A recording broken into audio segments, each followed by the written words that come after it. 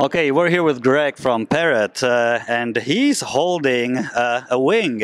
Greg, what is this? Yeah, so this is our new Disco FPV platform. So Disco is a super lightweight, off-the-shelf, ready-to-fly wing, ready to go. Wow, that is pretty cool. Now, ready to fly, does it come with a controller, batteries, everything you need? Yeah, so the same controller that you saw with the Bebop 2 and the same FPV goggles will fly. So you can hot swap out if you have a Bebop 2. You can use the same thing, same app for the Disco. So the Sky controller, the same thing, 2 kilometer range? Yep, so 2 kilometer range via the Sky controller, that's Wi-Fi. Now if you want a longer range or prefer your own telemetry, this is the new Parrot Chuck. It's a new autopilot. 6 servos out, and you're able to add your own telemetry if you want to use your own controller.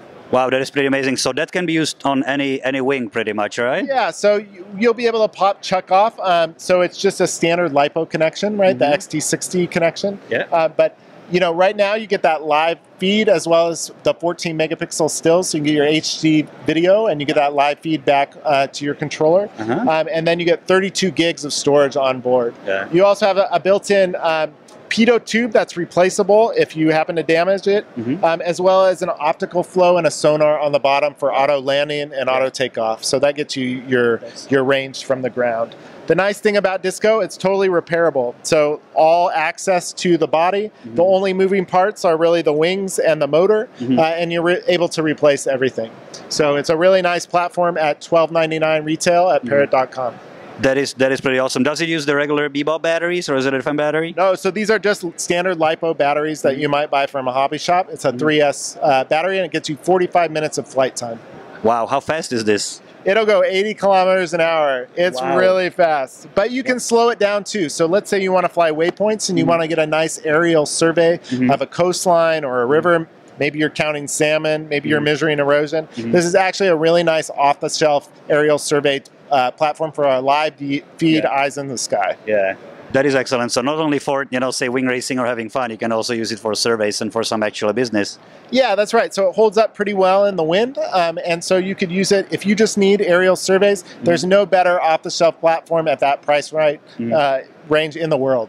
Cool. Now, what about a lost signal functionality? What does it do? Yeah, so it has a return home function. You can also geofence. So if you're just starting off, you hit the takeoff button, you throw it in the air, and it goes up into a nice loiter. You can also geofence it. So let's say I want it only to stay within a 500 meter radius or maybe a 100 meter radius or so. You can geofence that in there. Now, you probably don't want to take off in your backyard. You want to go to a nice open field for takeoff and landing. But it's a pretty fun new platform. What about Waypoints? Yeah, so you can fly Waypoints in our Free Flight Pro app. We have a flight plan. But the really exciting thing about this platform is you'll be able to clear off our software if you want to load ArduPilot or APM. So then you can use Mission Planner or Tower. So we're also supporting the open source community and the ArduPilot community. That is great. So there's a little bit for everyone in this.